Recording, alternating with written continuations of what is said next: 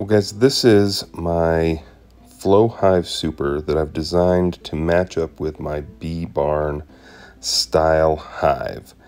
And if you've seen my other videos, then you've seen the build out of the bee barn hive with the lid that stays on year round.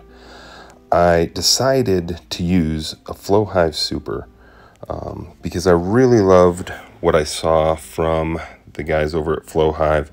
I love the idea of being able to harvest honey without being super intrusive to the bees and being able to do it without all the additional extraction equipment that you need. So once I knew that I wanted to be able to use a Flow Hive, and I love the idea of the insulated bee barn style hive, then it just came down to how do I put the two together. And so this video I'm going to show how those two go together and some of the extra features that I built into this Flow Hive Super.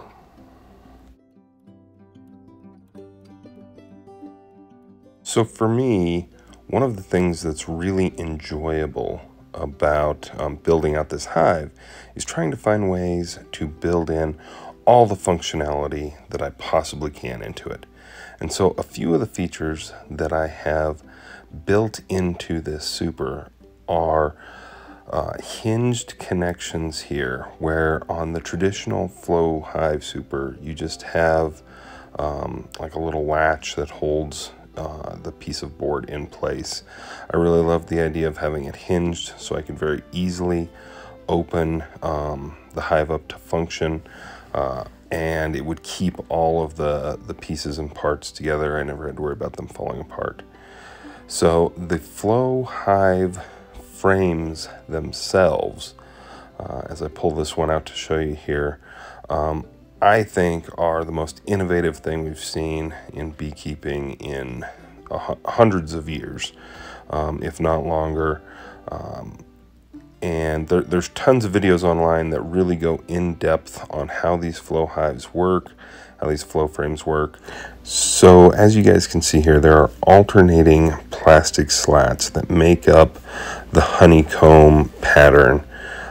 And if you really look closely in this picture, you can see that the bees have started to build up propolis and wax in between the little gaps between the two slots.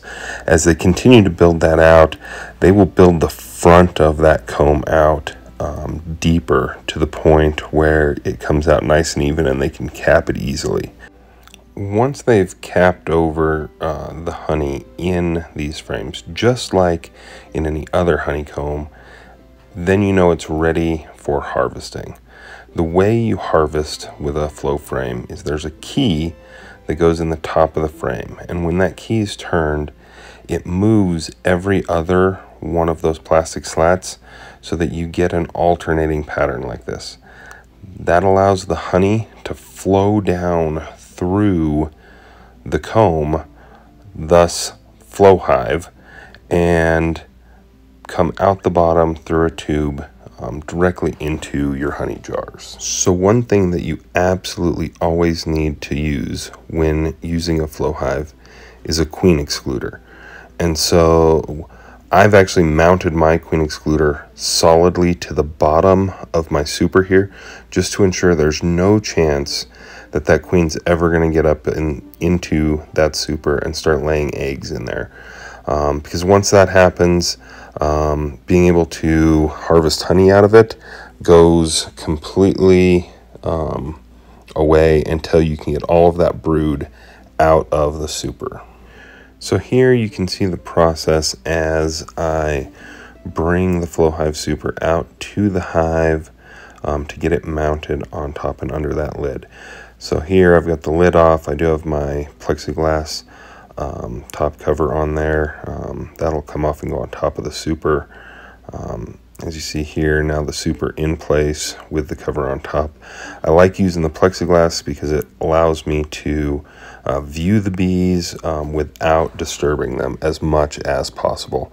That's why I built the plexiglass window into the side of the super here as well. It turns it into a little bit of an observation hive.